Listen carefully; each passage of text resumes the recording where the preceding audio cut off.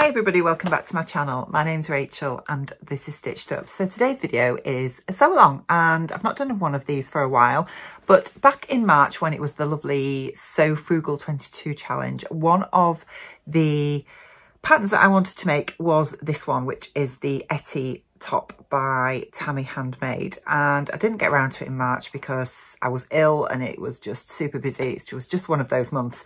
But I decided that I wanted to have a go at making this up in April, which is where we are now. And I thought you'd be interested to watch how I put this together because I do really like it. I think it's a fabulous pattern. I love how it's turned out. But what I would say is that I do think the way that she gets you to finish the top is not great, I'll be honest. I think it seems like it was just a bit of a rush, and I'm not really sure why she has you do the finishing that she suggests when there is a much neater way of doing it. So I do tend to veer off a little bit from the instructions somewhat to, you know, give you a much nicer finish on the inside.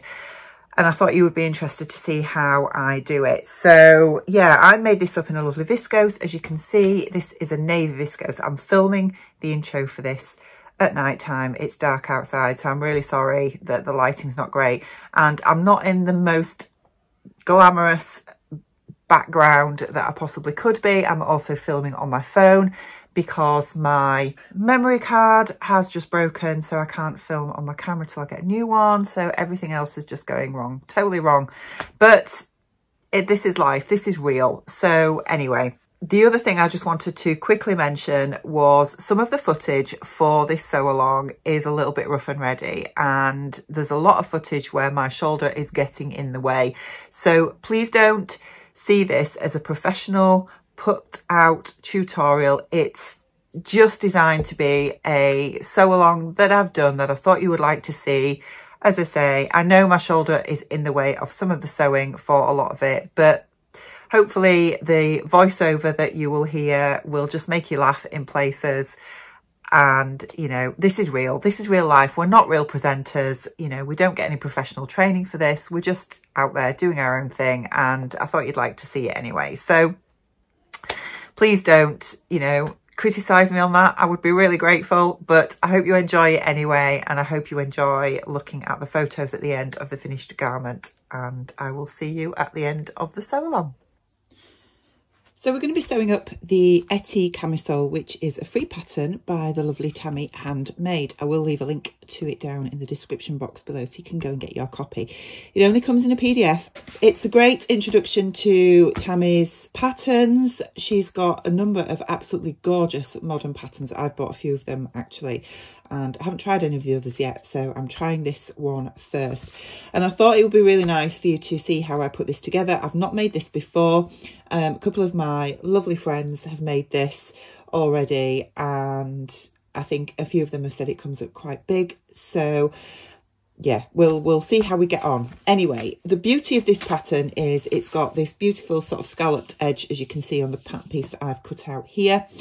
And it's just really, really, really pretty. It's designed to be quite loose fit. There are no bust darts at all in this pattern.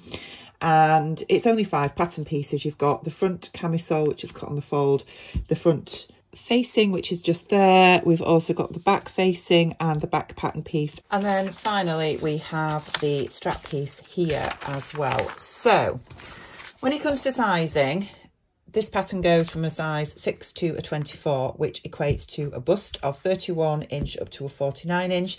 There is 1.5 inches of ease across the bust, and there's 11 inches of ease around the waist. So I have gone with a size 14, which is a body measurement of 39 inches and a finished garment measurement of 40.5 inches.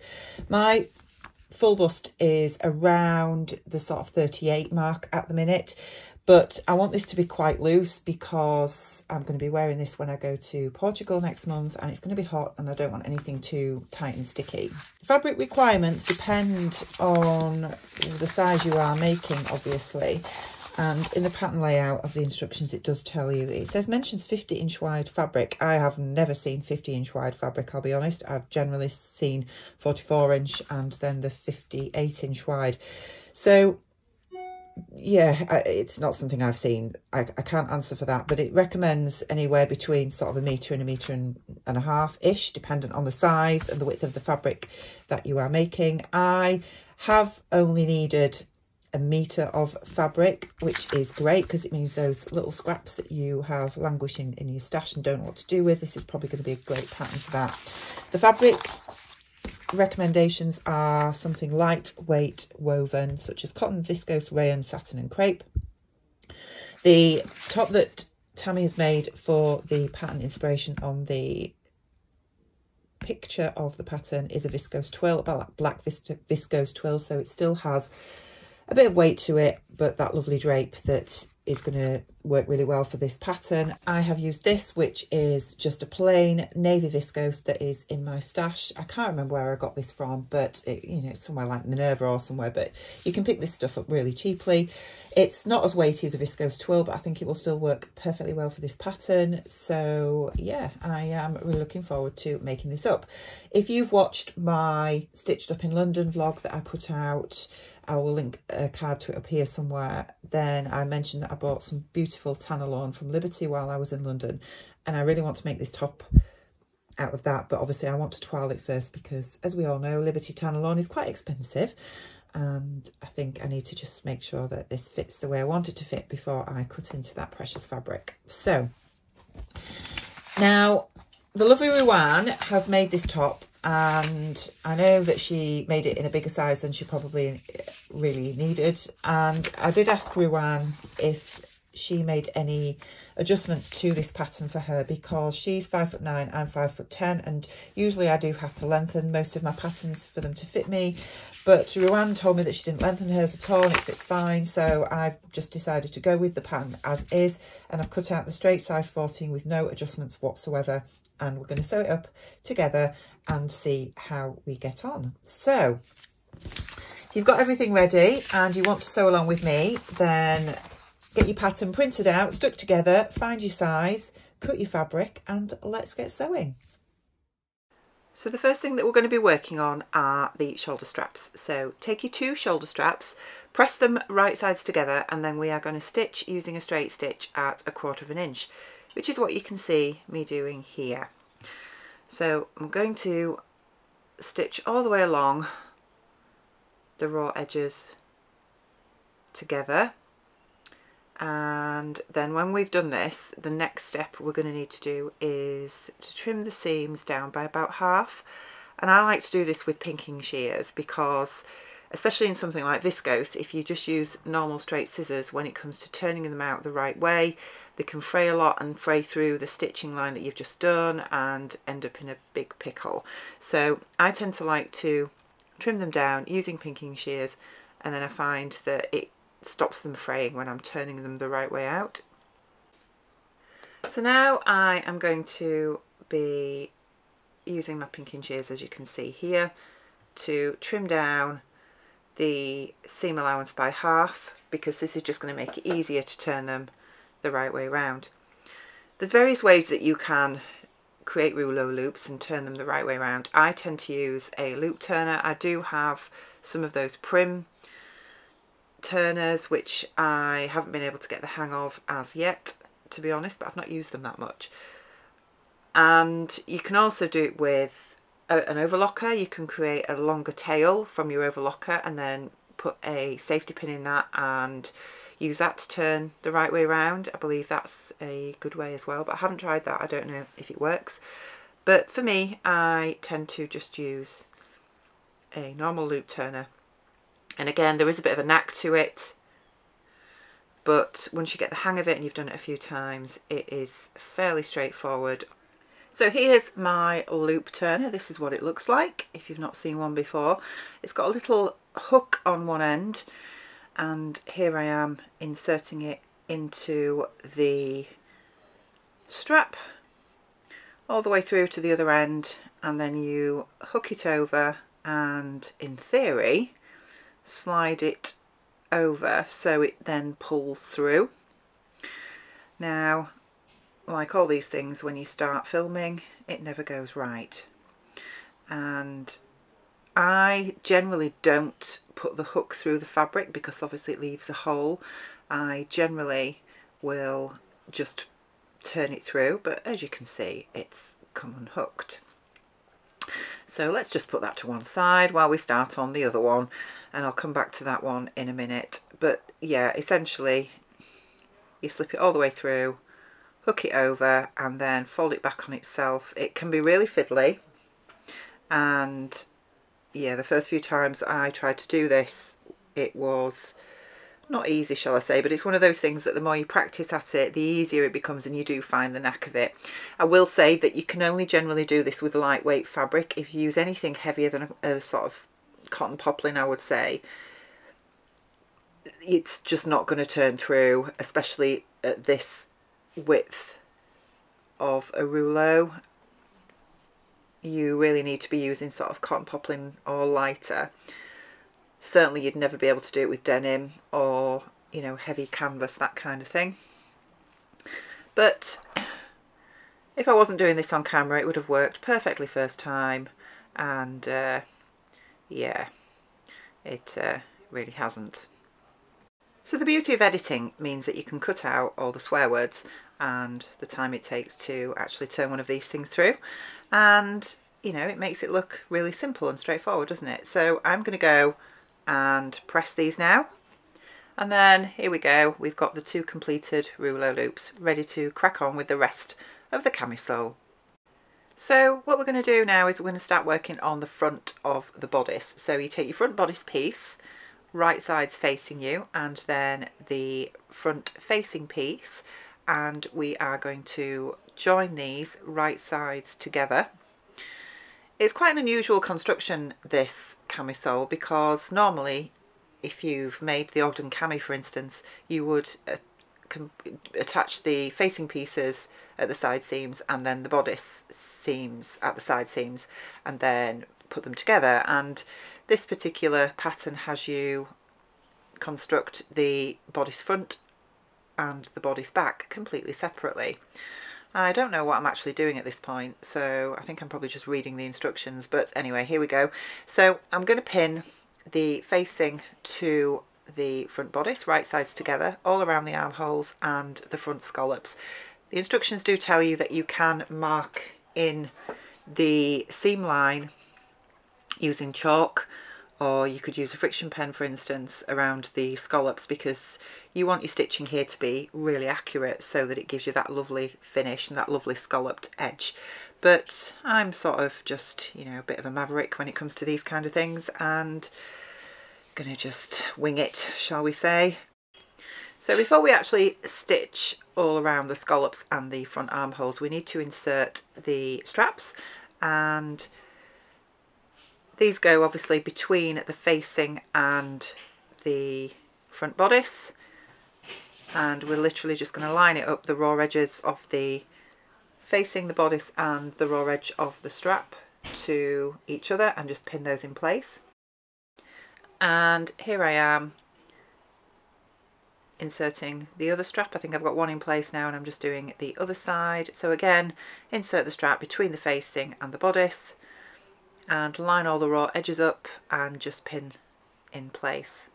As you can see, when I eventually get this straight, you need to make sure that you get your straps fairly straight, so when it's sewn they sit nicely against your body, and I think I'm more or less happy with that. I'm sorry that you're seeing more of my shoulder and my elbow here than much else, but I think you get the idea. So now we're going to sew, and we're just going to sew from one side of the armhole all the way around the scallops and the centre, all the way around to the other side. Again, you can't see much here because my shoulder is in the way, unfortunately, but we're going to sew all the way around, and we're sewing at a 1/2 inch seam allowance. That's the seam allowance on this pattern. And you can see that I'm wearing a lovely grey hoodie here. This isn't a me-made hoodie at all. It's a very inexpensive hoodie that I bought from Primark when I was with my daughter in Leicester. You know, I could have made one of these obviously, but I didn't because, well, I was in Primark with my daughter and spotted it and thought that would be great to just throw on when I'm lounging around at home. And yeah, I'm just waffling now and thinking of ridiculous things to talk about while you can't see what I'm sewing, but you sort of get the idea. I tend to sew with my needle down when I'm doing this kind of work because you do need to be quite precise, and I think having the needle down helps you pivot fairly well to enable you just to have a little bit more control over where the needle is going. So you just work your way around all the scallops. Again, if you have put a line in to show you where you need to stitch with chalk, it's probably going to be a bit easier, but as I mentioned earlier, I like to just, you know, go with the flow, shall we say, and see how things end up. As I say, this is a wearable toile, so to speak, so it's not really that important if the end result isn't amazing. It's more about the fit than anything else, but obviously if I get a wearable garment out of it at the end of the day, that's going to be an added bonus before I make any changes to the fit, etc., and decide to make this in the Liberty. So I think here I'm just checking the instructions again as to see what we're going to be doing next.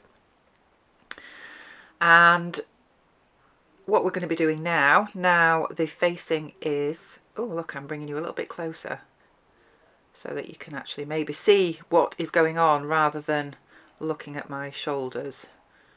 So I think I've been fiddling about with the lighting as well, because obviously I'm using a dark coloured fabric, which is not easy for you to see with a sew along. Right, now we're going to be snipping into the seam all the way up to the stitching line, but not through the stitching line. And I'm snipping at the, as you can see there, look, the edges of the scallops and at the centre point where it comes into a V. And that's going to allow us to be able to turn it the right way through and then press it in place. And I'm just snipping around the armhole here as well, as you can hopefully see, and we'll do the same on the other side. The instructions don't tell you to understitch the front, and usually that's something that I would do.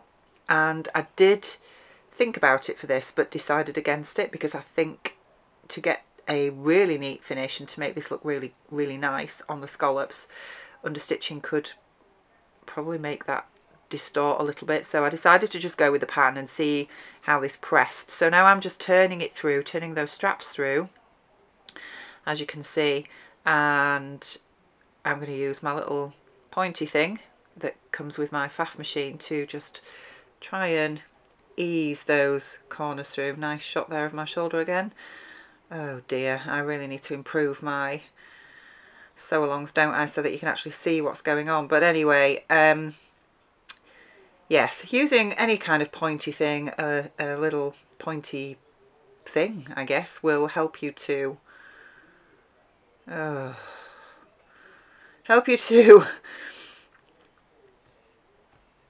point out all those lovely scallops. Then you can take it to your ironing board and give it a bit of a press.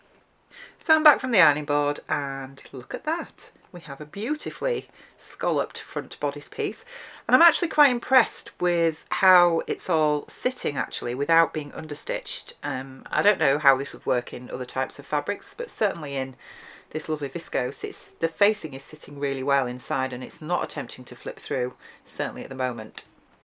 So what we're doing now is we're working on the back bodice piece. So I've got the back bodice piece and the back facing right sides together, pinned at the top. And what we need to do here is we need to stitch again at 1/2 inch seam allowance. And I'm trying to actually bring you in a little bit closer so you can actually see what I'm doing instead of just looking at my shoulder. But we're going to stitch across at 1/2 inch seam allowance, and there's a couple of notches in the back where the straps will fit, so you need to make sure that you've actually cut those. And we're going to stitch up to the notches and then stitch beyond the notches, so that we leave a gap where the notches are, so that we can then insert the straps through once this bit's complete. So that's what you can see me doing here. Hopefully you can see a little bit more stitching rather than shoulder, which would be really useful, because I'm sure you didn't join this vlog to have a look at my right shoulder and see what my right shoulder's doing all the time, because that's not very interesting. Okay, so we've got the back bodice stitched, and I've just come back from the ironing board again. So I have basically turned out the back bodice so the facing is to the inside now, and I've just pressed it across that seam at the top. And what we need to do now is bring our front bodice back, and we lay that so it is right sides up, and I'm just making sure those straps are out of the way, and then we're going to take our back bodice piece, wherever I've put it, oh here we go, and we're going to lay that right sides to right side down. It's always quite interesting working with viscose because it's very drapey and tends to want to do its own thing, move around a lot and be quite shifty. So if you are inexperienced at sewing, I would suggest using something a little bit more easy to handle, like a cotton lawn. But anyway, here we go. I have my first strap, and here I am attempting to insert it into the gap that we left in the last step where we stitched across the back bodice and back facing. And you can see me fiddling about with this, but I decided that I was just going to reach for some tweezers here. Here we go, look, and push this through that little hole with my tweezers. Fandangle it any way you can, making sure that you don't get the strap twisted at this point. That's really important, obviously, because you don't want to go to all this effort to make a beautiful top and find that your straps are twisted, because that would be super annoying. But I'm just fiddling about with this, and then I'm just turning it out so that I can see where that strap is, and I'm just going to pin that in place for the time being. There I go, look, making sure that oh no, I've not even got that far. Look, I've got the tweezers through now because I gave up trying to fandangle that through. Pulling the tweezers through where the gap is to grab hold of the strap and pull it through, and then I can just pin that in place. There we go, look. And I'm going to do exactly the same, you will find in a second, with the other strap. So we'll move across to the gap in the other side of the back bodice, and I'm just working from the inside here. Put those tweezers through that little gap when I can find it, and I will grab the other raw edge of the shoulder strap. Here I am looking for the gap and hoping that I did actually leave a gap, which fortunately I did. So making sure that the strap is completely straight, and I'm going to grab hold of that raw edge with my tweezers and just pull it through that gap. I think this gap actually I probably left a little bit too small, but we've got there in the end, fortunately. And there we go, look, two straps are now pinned in place. So the next step you need to do is just close those gaps in the back bodice, and then the next bit that I am doing, which I'm veering from the instructions, is I did decide to understitch the back bodice, which is what I'm doing here. So working from the right side with the facing towards the right, as you can see, and the straps towards the left, I am just understitching at about 1/4 inch all along the back bodice, and I think that will help make sure that that back facing lies inside the garment when I'm wearing it, and probably not flip out. I think that's quite an important step, really. So once we've done that, I'm then going to take it back to the sewing machine, and as you can see here now, we've got a back bodice and a front bodice attached to each other just by straps. So we're getting there, guys. We are getting there with our little Etty camisole. Right, so we've now got the front and back bodice complete with the facings intact. Everything is pressed and lovely. The straps are in place, and we now need to join the side seams. Now I am going to veer away totally from the instructions for this pattern because I'm going to throw it out on a limb here. I think the finishing of this pattern is pretty messy, if I'm honest, and I think there's a much nicer way of doing it. So we haven't finished the edges of the facing yet, as you can see here, and the pattern actually tells you to do this at this point and then just sew up the side seams and then you're done. But I think that's just not going to look very nice, especially on this kind of fabric that's really fluid and really drapey. So what I'm going to do is I'm going to show you how to French seam it all in one. And what we're going to do first is we are going to open out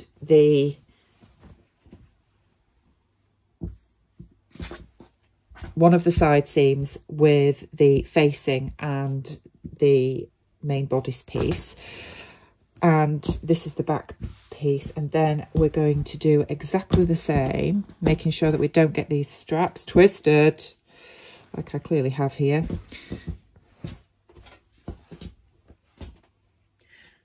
Like so. So we've got the back bodice piece here fully opened out, and then the front bodice piece is here fully opened out. And what we're going to do is we're just going to flip one over the other like so. And I've just taken it back over to my sewing machine now just to show you what we're going to be doing. But essentially we are going to be pinning at the underarm seam of both the front and back facing at one of the side seams, and then we're going to pin all the way along the edge of the facing and then all the way down to the hem, and we are doing this wrong sides together to start with. So here you can see me pinning all the way down that side seam from the facing all the way down to the hem, and we're doing it wrong sides together because we are going to French seam the entire side seams. So if you didn't want to French seam, if you just wanted to overlock it or do it with a zigzag stitch, you can do, and it would just be exactly the same process, but instead of doing it wrong sides together as I'm doing here, you would just do it right sides together. So you just open out the entire side seam of the bodice, including the facing, and join the two together. So I've pinned together, and then I'm just going to do exactly the same on the other side seam. So that's what we're doing here. So again, I'm just pinning all the way down the second side seam, starting off matching the underarm seams, and then all the way down from the facing right to the hem, just like we did the other side. And then we're going to stitch at 1/4 inch, because remembering our seam allowance in total is 1/2 inch, so we need to do 1/4 inch on the side seam as it is, and then we will trim that down to half its width and turn it the other way around, press and sew again at another 1/4 inch, and that will give us our French seam. But you'll see that as we go along. So now they are nicely pinned. I'm taking it to the machine. I'm going to sew at 1/4 inch all the way down one side seam, and I'm going to repeat that process for the other side seam.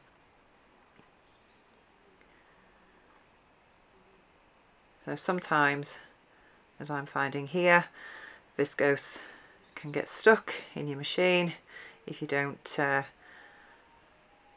it lined up correctly, but you know, it's part and parcel of dressmaking, isn't it, that we encounter these issues. And I'm now just having to wind a bobbin because I have lost at bobbin roulette on this occasion.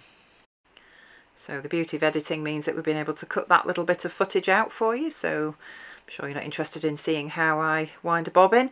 But here we go, we're carrying on now, stitching the entire side seam at 1/4 inch, and this bit doesn't take too long actually. It's fairly straightforward sewing this, isn't it? And then what we're going to do is we are going to trim that seam down by half, so it will be 1/8 inch. So that's one side seam done,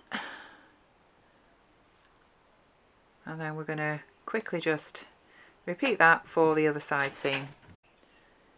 So one more side seam to go, and then we'll be able to get these French seams done. You can see that I'm running out of witty things to talk to you about now while you watch my right shoulder doing its shouldery type things.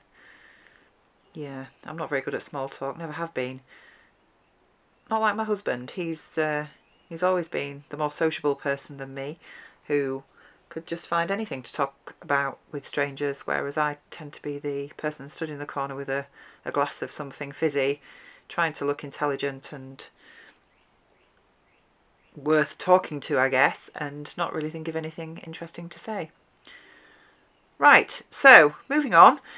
So once you have trimmed down your side seams, you need to turn out your camisole and press those side seams, which I'm just showing you here, and then then at this point now we are going to stitch again at 1/4 inch, cracking shot of the shoulder there, and this will enclose those raw edges totally so that you'll have this beautiful French seam all the way on each of the side seams that will lie inside of your garment, and it gives you a really lovely finish. I love this finish on viscose especially, and lightweight fabrics like cotton lawn and silks and things. Not that I sew with silk very often. I don't tend to have that many places to go where silk is the most appropriate fabric to wear, to be honest, these days. But hey ho, such is life. So you can see me just fandangling with the side seams a little bit here. You can pin them, but you know, I like to live dangerously and it is only a wearable toile. But if you need to pin them. It's no big deal. And you know, I will try and have shortcuts wherever I can possibly have shortcuts, but there are some things that I won't shortcut. But pinning when I've pressed viscose into a French seam is probably one of those things that I feel that I can shortcut. And I'm so sorry that you can't see what I'm doing here. I will work on my photography skills for the next sew along. So once you have both of your side seams completely done, you can see those lovely French seams there. Look, you can turn your camisole the right way out, and there we have it. It's more or less complete. So when you've sewed up the side seams, you should have an almost completed camisole. Now, if I show you this from the inside out, I can show you the finish, which is much neater than the instructions tell you to do. So we have just created the beautiful French seam, as you can see here, and it's all enclosed within the facing at the side seam just there. That's all neat because the French seam is on the inside. So what we're going to do now is we're going to finish the facing all in one go, and the way I'm going to do that is I am just going to run a line of stitches probably about 1/4 inch all the way around the bottom of the raw edge here, and then use that as a sort of stabilizer to fold over, and I'm going to fold it over twice and then edge stitch it all the way around. So we'll take that to the sewing machine and we'll do that now. So here we are back at my lovely Faff Creative 4.5, and I am starting off just by running a line of stitching 1/4 inch from the raw edge of the facing, and we're going to do the bottom of the hem of the camisole in exactly the same way. But as the facing is now completed, we can do this all in one rather than just sewing up the side seams and then sticking them together. So I'm just going around at 1/4 inch all the way around the bottom hem of the facing, and then what I will do is I will take this back to the ironing board. I will press over using my stitching line as my guide by 1/4 inch and then fold it over again, and then you'll see that we'll be coming back to the sewing machine to edge stitch that all the way round. So towards the end of this sew along, I finally seem to be finding my groove a little bit, and I am, oh hello, bit of a headache there. Yeah, I am just changing my foot to my edge stitching foot so we can stitch the hem of the facing to make it secure and nice and neat. So I'm just moving my needle over, and I always tend to edge stitch, to be honest, because I just think it gives such a neat finish. I'm just altering the lighting look on my camera. Look at that. You can actually see a bit better now. Why didn't I think of doing that at the beginning of this thing? Oh dear me. Anyway, here we go. So I am sewing this round, edge stitching all the way around to finish off the facing so that it looks really neat. You could also use bias binding if you wanted to, or you could just overlock this. You know, any way of finishing this is acceptable. It's whatever you want to do, I guess. But for me, I like to, well, sometimes I'll use bias binding. I'm not going to use bias binding on this purely because I think it will add bulk to quite a flimsy camisole, to be honest. But also, you know, as I've mentioned a couple of times during this is just a wearable toile, and I'm not going to the effort of putting bias binding on it. But I am just stitching this all the way around now, as you can see, and then I'll do exactly the same process for the bottom hem of the camisole, and then we should be about finished. So I've done the facing and now I'm going to work on the bottom hem, and as you can see my bottom hem doesn't quite line up, but don't worry about that because I can just trim that off after this next little bit. But here I am just repeating the process for the bottom hem that we've just done with the facing. I am sewing at 1/4 inch a line parallel to the raw edge of the bottom of the garment that I'm going to use as a pressing guide to press up, and we'll press it up twice to enclose that raw edge and then edge stitch again, exactly as we've just done with the facing. And then the exciting bit is trying this on to see if it fits, which is always a bit nerve-wracking because I haven't tried this on at all yet, and you know, having gone to all this effort, I want to make sure it fits before I put this sew along out. So I have pressed up my hem, and here I am now, totally forgetting about altering the lighting on my camera, but we're nearly there, guys, we're nearly there. So I'm now just edge stitching the hem all the way around, exactly as we did with the facing, and then it will be time to try it on, take some gorgeous pictures in the garden while the sun is shining to show you how it looks. And I've actually been thinking while I've been making this that it would be nice to lengthen this into a dress to wear with a belt. I think that would be really cute, and that's something that I might consider doing dependent on how this fits when it's finished. But you know, that's the beauty of sewing, isn't it? That you can always come up with other ideas of how you can make something your own and hack it to your own taste and your own desires. Something you can't always do with ready to wear. It sort of comes as it is really, doesn't it? And you have to just make do. So I'm just trimming my threads, and then I'm going to go give this one final press, and then we'll try on and I'll show you how it looks.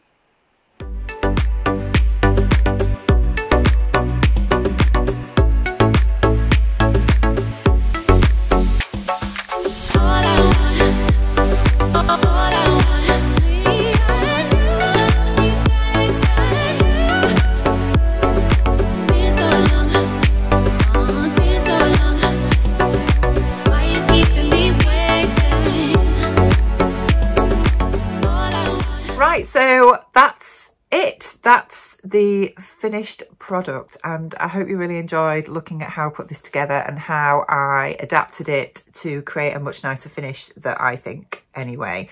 And I do really love this top. I'm pleased with the size that I chose. As I say, I chose a size 14, and as you can see I've got plenty of room in it still, and I love the length on me as it is as well. I think I chose the perfect length. I think that I could easily lengthen this into a dress, and I might actually attempt that because I think that would be really nice just to wear for summer. I think that would be super nice. I'm actually thinking that I made the right decision by following the instructions with respect to not understitching the front neckline. I don't think it needs it. It has bagged out a little bit on this side, and I'm just wondering whether it would have been better if I had stay stitched it first. And I think when I make my next version, especially out of the gorgeous Liberty fabric that I got in London, I will stay stitch it before I start stitching the neckline facing to the front bodice piece, because I think that will just probably hold it in place a little bit, because as you can see it's just a little bit blues on-y still, but otherwise I do like it. I think it's a really lovely top, you know, for a free pattern, and I can't wait to have a go at some of our other patterns. So if you've got any questions, as always, please leave it in the comments below. Please don't comment on the shoulder situation. I know my shoulder is just cutting out a lot of the sewing, but hopefully the voiceover explains what I'm doing and you get the idea. So anyway, I'm going to leave it there, guys, but I hope you've enjoyed, and I will be back with you really soon. Take care. Bye.